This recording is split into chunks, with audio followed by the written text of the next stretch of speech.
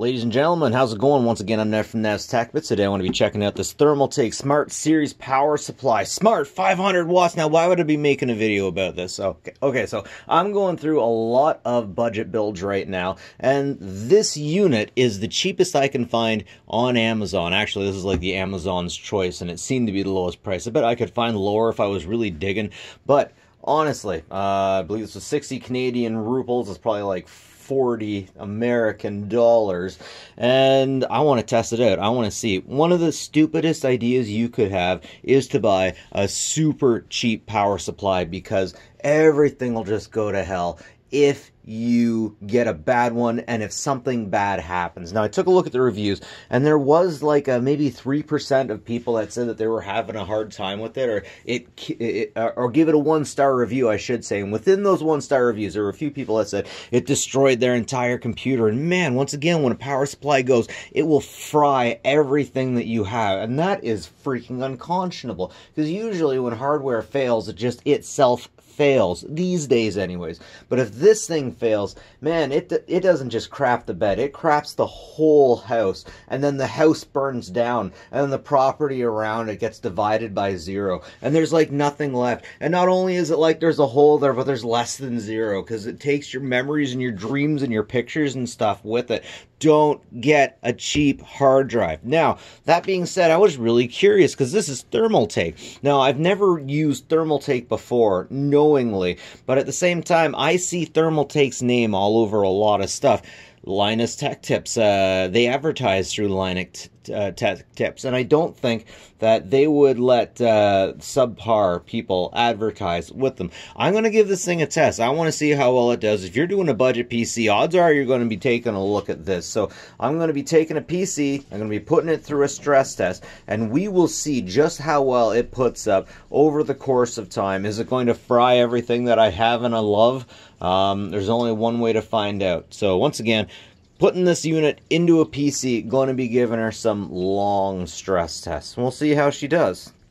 Now, here's what the unit looks like inside of a computer. I really meant to get a good look at it and do a review of it before I got it into a system, but I had a really bad night. One of those nights where the only thing that would make me happy was to build a computer. I'm sure some of you guys can feel me there. Anyways, legitimately, this thing has so many frickin' inputs that I can't imagine anything else I would want.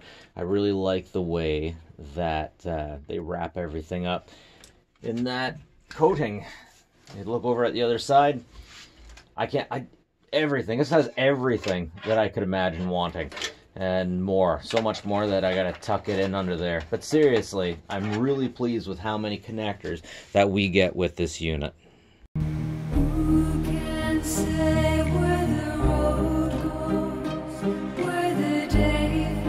Alright, so a bunch of time has passed. I put this thing under increased load. As you can see here, I got 3 new RGB fans on it, and I got the RGB lights. The lights, of course, don't take up a whole lot of energy, but the fans surely do. Next up, I put in a Quattro K4000 card because it took extra power. Just put extra load on this thing. And then next up, I threw her into the Bitcoin mining mines, or should I say, the Monero mining mines. Now, mining Monero is definitely a good stress test for this power supply, because mining anything will take all of the power, because your system's taken all of the processors 100% going. So what I did is I was mining Monero for as long as I could. I wanted to see if this power supply would drop, if it would do anything, if it would fry my motherboard, but it did not.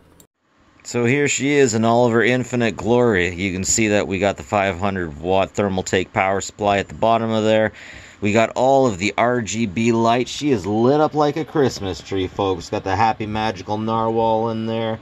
And we're mining Monero right now with the internal Xeon and the, geez, what do we got? Yeah, the K600 video card. So I'd like to say that that's a lot of power being pulled down. And if we come up here, you can see the other two. The one on the right, that's Napa, and she's also mining. The one on the left, when she's on, she's a noisy one, but she's on the World Community Grid. And here we can see we are mining the nice hash. We are getting the internet tendies. That's right. So I think this thing's pretty good. it should be said that this stress test has been going on over the course of 3 weeks. 1 week light test and 2 weeks hard test. But definitely would say it's worth the money, and I would take a look at it. The Thermaltake power supply, guys, available on Amazon. That's it for me, folks. Like and subscribe if you like this stuff. It's always appreciated. As always, folks, take care of each other, will yous?